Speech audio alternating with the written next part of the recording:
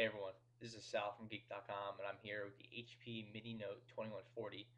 It's the company's new business netbook. I'm just testing out the built-in webcam. If you recall, the Mini 1000, which is the company's consumer netbook, had some problems with the webcam not working properly, there was some sort of film over some of the webcams inside the display, and there were some videos uploaded of an HP rep removing the film and then the cam working properly.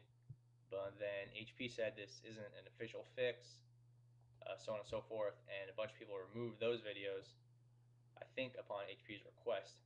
And anyway, the end result is people with Mini 1000's webcam not working properly.